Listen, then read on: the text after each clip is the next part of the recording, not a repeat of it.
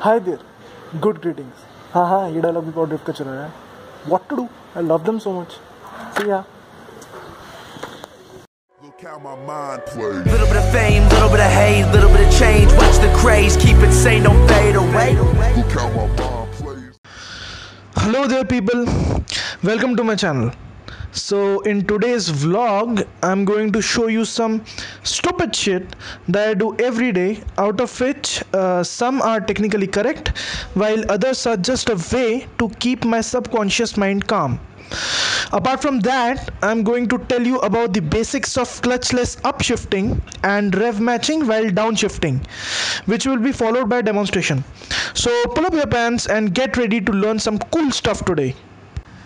So first things first, let me show you all the rituals that I perform every day before riding out of my garage. So here is point number 1. When I start up my bike in the morning for the first time, I just crank up the engine and leave it to idle for a minute or so.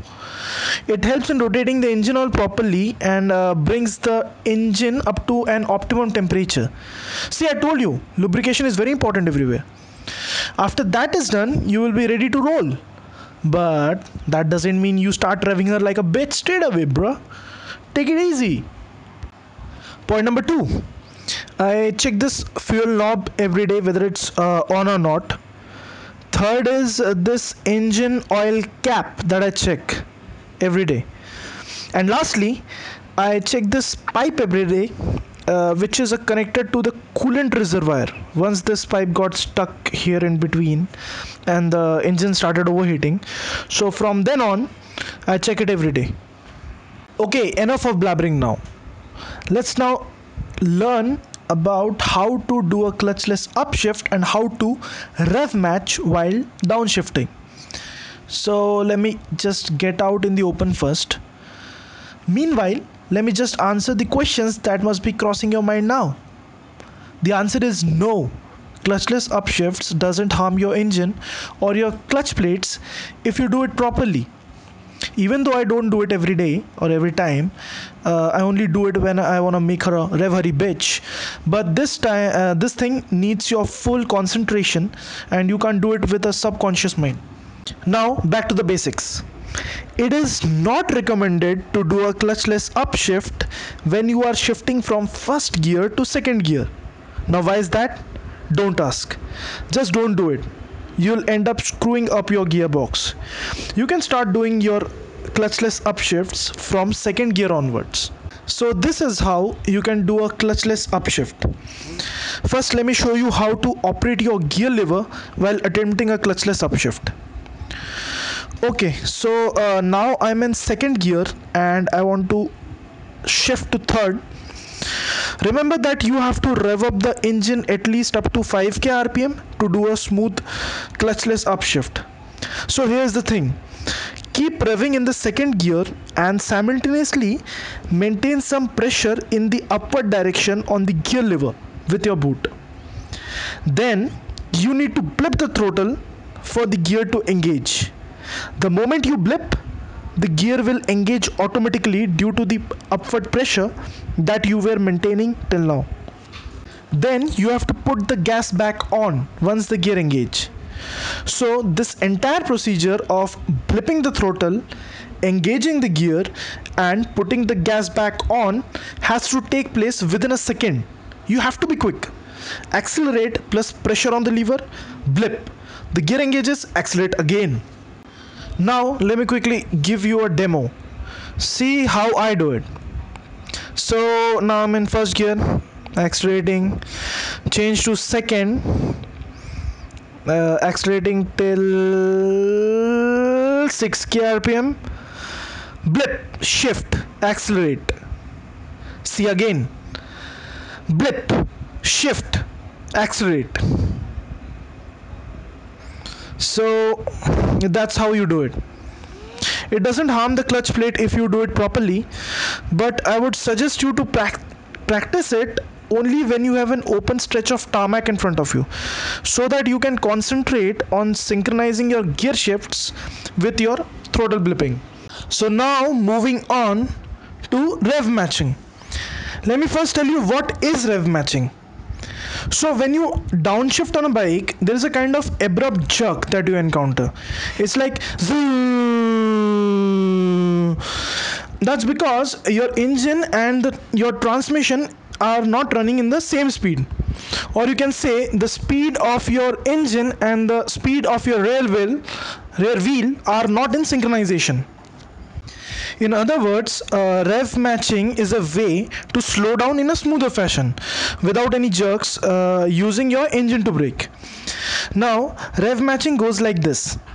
What you have to do is close the clutch, blip the throttle so that the revs climb up a little bit, cause you must have observed this that when you downshift without blipping the throttle, what happens is the revs drop down first and then they suddenly climb up when you leave the clutch, which gives you that jerky feel. So in order to avoid that, what you do is you close the throttle, hold the clutch and change the gear, and blip the throttle, and then open the clutch. So this blipping of your throttle and engagement of your clutch should take place simultaneously. Here also you have to be quick. You have to blip the throttle and simultaneously engage the clutch at the same time, so that you end up doing a perfect rev match. So let me show you how to do it. So here I am shifting from first to second, second to third, third to fourth. Now watch carefully. I'm going to rev match the gears as I downshift them.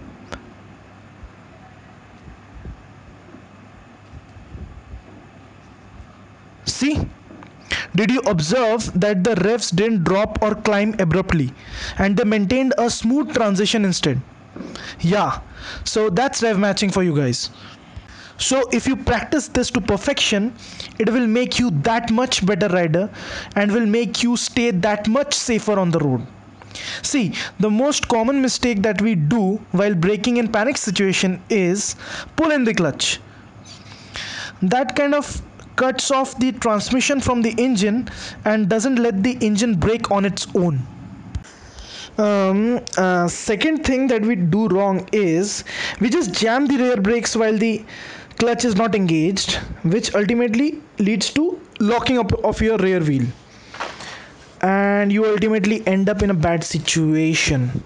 So in order to avoid that, you need to learn how to rev match your gears while downshifting.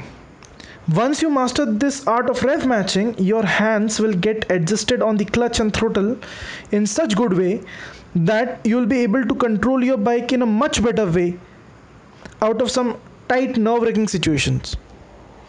Now rev matching also helps you a lot while you are going downhill or you are trying to climb up. How? If suppose you are going too fast down the hill and you wanna quickly shed some speed, just rev match and bang down 1 or 2 gears and you will be all prepped up to enter the corner in a controllable speed. Rev matching even helped me in some of those really tight hairpin bends in Lavasa, where you almost get stuck in between the corner because of the steepness of the hairpin bend. Just a small tip, do all your braking and downshifting way before entering the corner. Yeah, I know you know that. And no need to do all this rev matching shit if you have a slipper clutch in your bike. Just bang down the gears and the slipper clutch will take care of the rest. Okay, so that was the second topic that I wanted to discuss. Now comes the topic number 3, which is how to avoid target fixation. बाबा अब सब आज ही बता दूं क्या, अगली video में क्या करूंगा फिर.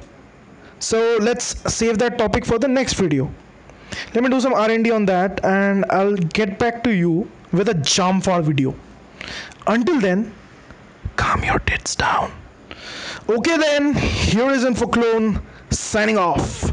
Until next time, ciao.